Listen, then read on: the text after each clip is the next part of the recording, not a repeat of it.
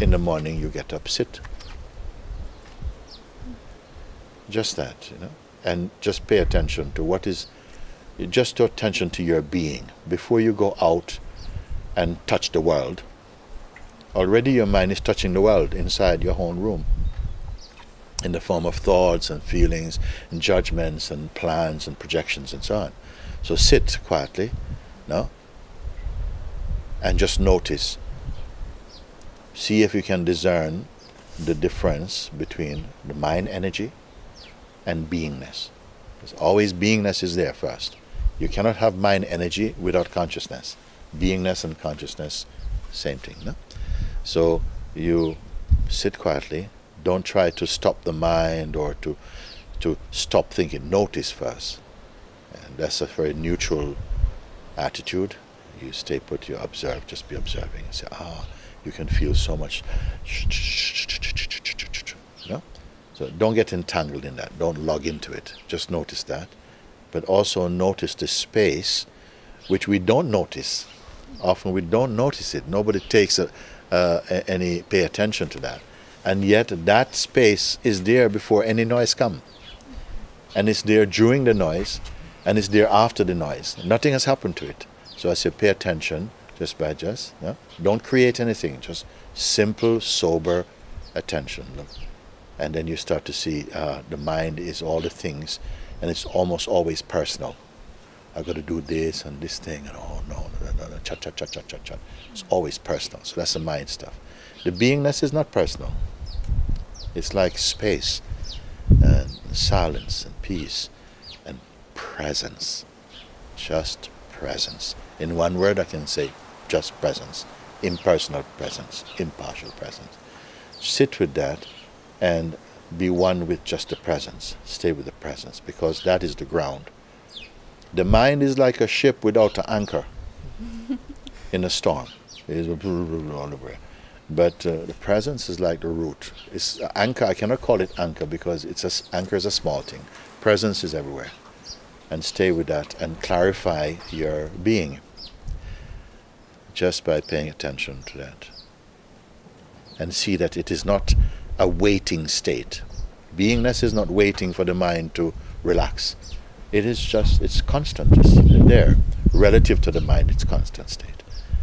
And just by sitting like that, and with that distinction between mind and presence, and see, then you don't have to try and control the mind. Just by being presence, being one with the presence, the mind stuff becomes very weak, meaningless. If you stay as the person who is the, what you may call the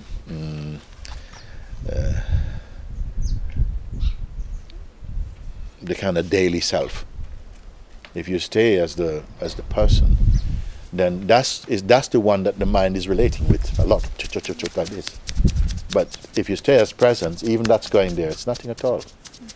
Because that will change. It's always changing. I always new actors on that stage. But the self, being self-aware, this is beautiful. And if you do this, even if you do 10 minutes and so, like that, you're going to like it so much because you're experiencing the peace that is naturally yourself. So you just pay attention to that, even if you do it for a short time, but do it completely, that you come to a point where you see that, okay, would you say don't get entangled in the mind stuff. It's difficult because they are very familiar. It's like old friends come to the house, knock, and you're not to answer. I said, yes, you're not to answer because although they're old friends, they're stale friends. They're not good friends. Don't accept something only because of familiarity. No? So it's come and you know the scenario that happens. The minute you engage from the personal standpoint, it's very difficult to pull away from it. But you exercise your discernment, you're looking. And this is not something you have to create because that is a fact already. It's a fact unnoticed. Now you must notice the fact. That when you think of yourself as I, very quickly the mind is taking claim for this I. When we say I, we almost always are thinking I person am. I, person, am. Not the words, but actually what they mean. We think of ourselves as person. You open your door to leave your room as person. So obviously if you go out as person, you're going to meet a world of persons. And you're going to interrelate as person to person. You leave your room as presence. Leave the room as presence. This little you can do, and it doesn't take that much time. And gradually, as you keep at it, you see that it becomes natural. It's not that you have to practice to be yourself, but you have to practice to be yourself. You see, yourself is there, our true self is here, because even the false selves cannot appear without the true self. It is here. But because of the reflex to begin from the place of personhood, you see, it's like you're here, but you're living as though you're there, and you're meeting the world as there. So this is why I say, this is the mask of what you are, you know, and you're dealing with the world, but yourself is here, and you're living as the mask, unaware of yourself. That is the main, most important thing to recognize. It is the most important. If you are just snipering the little troubles that come here and pow, pow, pow, you're going to have to connect with a good bullet store, because it's going to keep coming more and more things. Or if you go out fishing with one string and a hook, you might catch a fish now and again. But what I'm sharing with you is like fishing with a huge net that covers the whole ocean, actually. And why do I say that? You have to find the one that is the cause of this world and this worldly person and identity. You have to find it. And why? How you can know him? Because he also goes by the name of I. That's one of the great paradoxes, no? Because I say, I is the first to appear. I is the first in any language, you know, the intuition, the sense I am, appears first. Only then you can see other, or this and that, because I is the subject for the experiencing, the sense I. But we must understand what the I mean. Because as I said before, God says I am. But the ego also say I am. And even the devil say I am. So is it the same? You must see the difference. The person sense I am, you see, is the root cause. I am meaning I am the body. You don't remember saying that, but instinctively we relate. If you see this body, I am this one, this is me. I am the body, then I am my conditioning. Then other conditioning can come. And that's where the person is born. The person is not born at the birth of the body.